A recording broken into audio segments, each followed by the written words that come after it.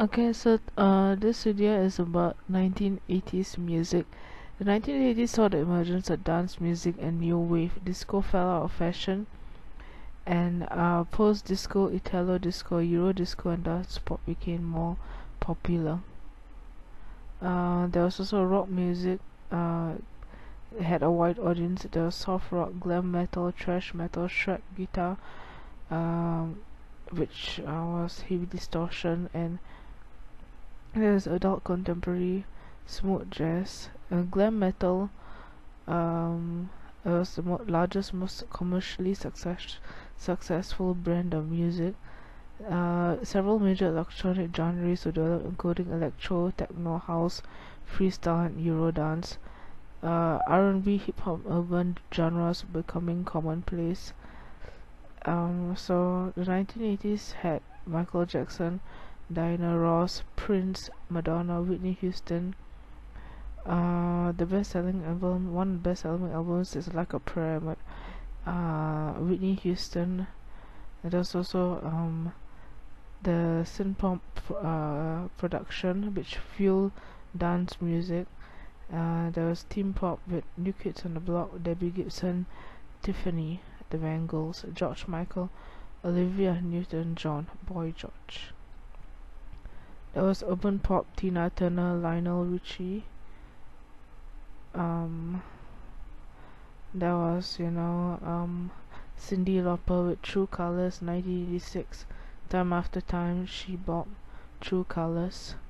There was a Duran Wham, Karma Chameleon, Wake Me Up Before You Go Go, Bruce Springsteen, Tina Turner, Bon Jovi, Cher, Hall and Oates.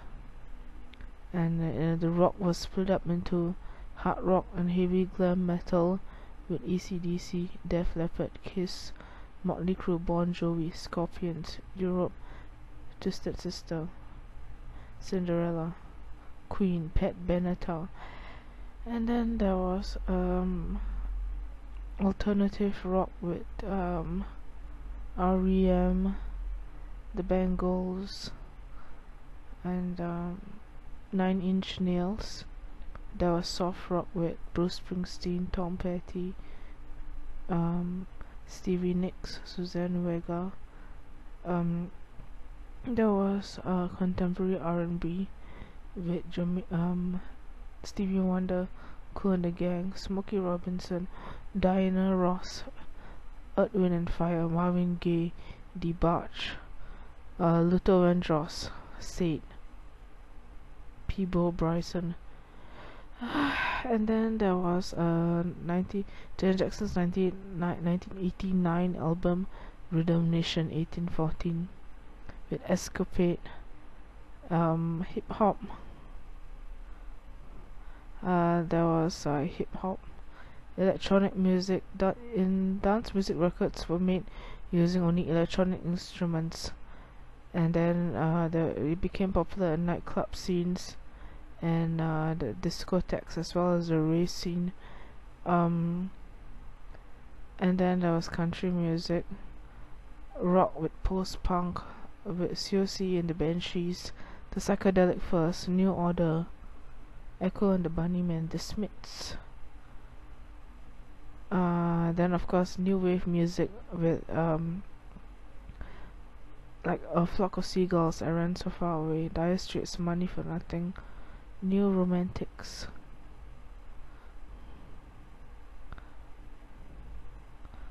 The New Romantics, yeah. And then there was gothic rock, heavy metal, Def Leppard, glam metal, black metal, power metal, Metallica, Megadeth, Anthrax, Motley Crue, Ozzy Osbourne, New Romantics with Thompson Twins, Soft Cell, AVC, Yazoo, Tok Tok, A Flock of Seagulls, Gary Newman. Pop music, of course, with David Bowie, synth pop with Alpha Will, Depeche Mode, Human League, Yazoo, Heaven 17, A Flock of Seagulls, Ultravox, Erasure, Modern Talking, Bananarama. And there's also salsa, merengue, yeah.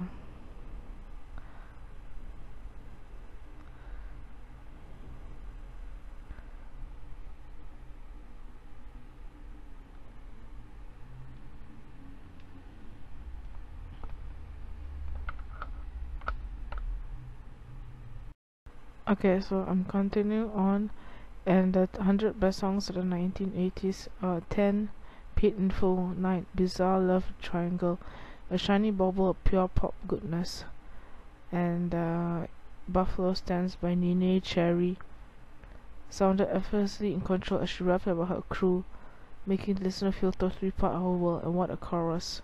When Doves Cry, the Purple Rain album, a slice of Freudian orthography, and then Once in a Lifetime, How Soon Is Now, Love Was Tell Us Part, Blue Monday.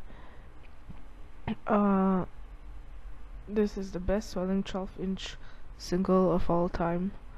A stunning explosion of drum machine beats, infectious hooks, and deadpan vocals.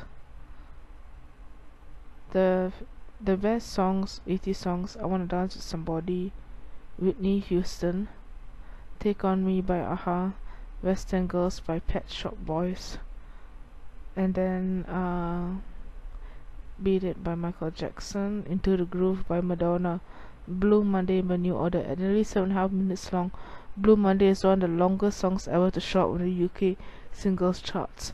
With its chugging synths and stuttering drum machine beat, it signified New Order's journey from post-punk into dancer, Italo disco inflected terrain.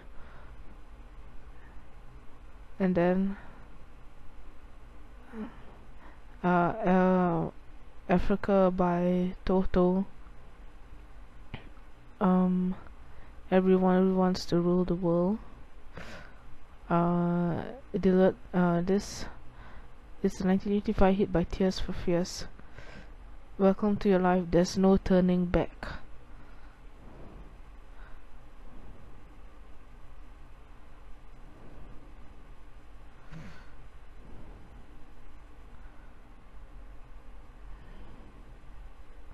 Yeah, and then so basically that's it. So in the 1980s there was the treble and pop's golden era. There was a whole lot of great songs from the 1980s. Of course there was Spandex and the Guns N' Roses. The eclectic is the most diverse, eclectic, and extravagant decade in recent cultural history, and is a decade of societal decadence and political decay.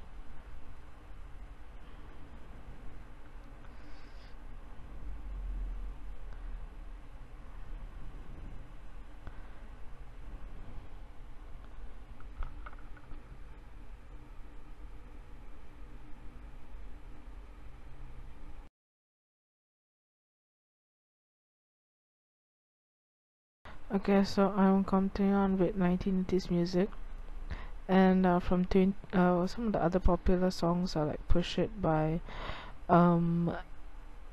Salt and Pepper, and it's a pumping, hollering groove, proto-rave synths, and the occasional quick fire was.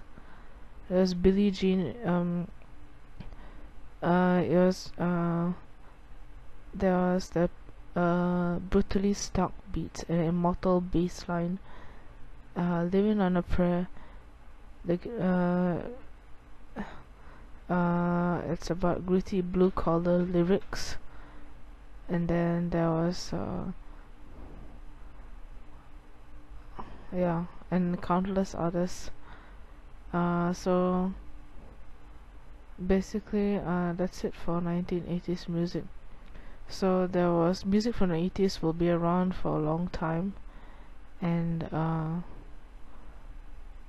yielded some of the greatest pop stars as well as a good portion of the best karaoke songs out there, and it refuses to go into obscurity. There are some of the best party songs ever. Yeah, and then yeah, so the 1980s had the use of digital recording, synth pop music, and electronic genres, and then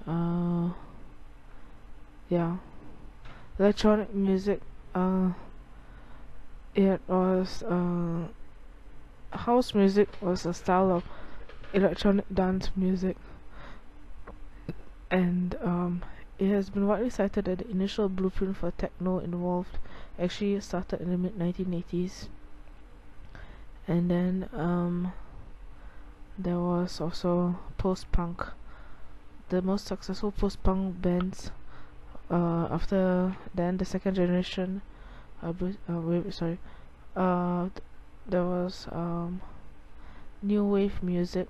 That would be like, yeah, yeah. So then basically besides that, it was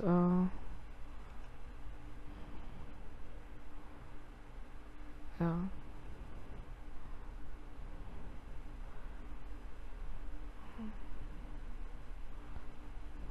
Synthesizers and stadium rock. Cheaper and smaller synthesizers brought exciting new possibilities. There was, Brother Louie, Maria Magdalena, Rocky Like a Hurricane, Forever Young, 99 Love Balloons, Major Tom, yeah. And what else was there?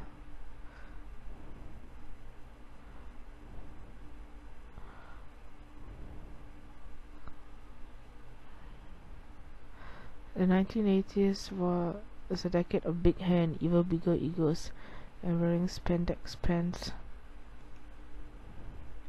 Yeah. And then music in the 80s was about image, and of course MTV in 1981, the fashion and hip hop, hair metal. So popular music genres of the 1980s: pop, Lionel Richie, Cher, Hall and Oates, David Bowie, Don Henley, John Mellencamp; hip hop and rap: Ram DMC, Beastie Boys, LL Cool J, Salt and Pepper, Ice-T; new wave: Culture Club, Duran Duran, Devo, Fox Seagulls, Blondie, The Cars; hair metal: Van Halen, Metallica, Anthrax, Ozzy Osbourne. MTV Ugly. The most important event to influence music in the 1980s was MTV. It showed new music videos, and the Buggles, Ridicule and the Radio Star would be the most played, would be your first music video. And then new pop superstars. They experienced a level of fame, success not seen since Elvis Presley and the Beatles.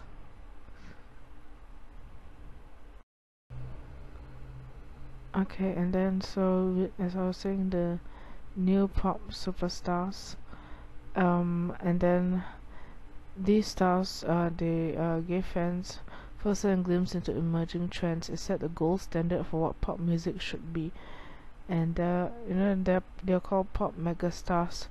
There was a greater public interest in celebrity gossip and increased obsession with pop culture.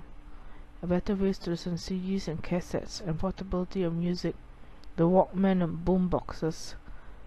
Old pop stars and their new solo careers. Lionel Richie made memorable music videos. Paul McCartney collaborated with other musicians. And then the one-hit wonders like Aha's Take On Me, Saw Cell's Tainted Love, Nina's 99 Love Balloons, and then New Wave. New Wave started in the 1970s. It was popular until the mid-80s. There was artistic themes and was tied to punk rock, dance music, synthesizers and other electronic instruments. The term New Wave is meant as an all-encompassing term that allows a variety of highly diverse artists. And then hair metal, yeah, and then yeah, some of the other top songs in the 1980s besides what I said earlier: Upside Down, Funky Town, Grew Up With You, Betty Davis Eyes, Endless Love, Physical, Come On Eileen, Down Under, Eye of the Tiger, Come Chameleon, Flash Dance for the Feeling, Girls Just Want to Have Fun, Wake Me Up Before You Go Go, shout. How will I know? Rock me Amadeus, rock me Amadeus. Papa don't preach a sledgehammer. Never gonna give you up bad. Eternal Flame, Love Shack. Yeah. So basically that's it for 1980s music.